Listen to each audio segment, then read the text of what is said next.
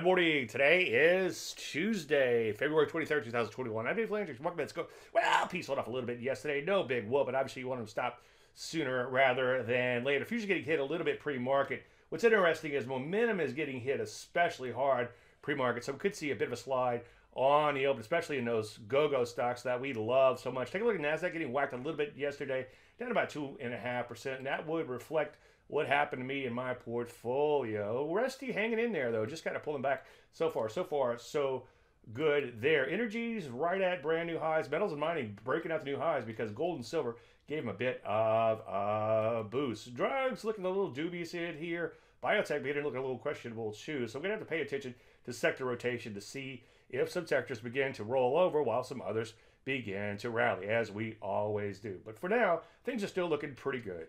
Any questions? Dave at DaveLandry.com. I'm Dave Landry, and you just heard the Market Minute.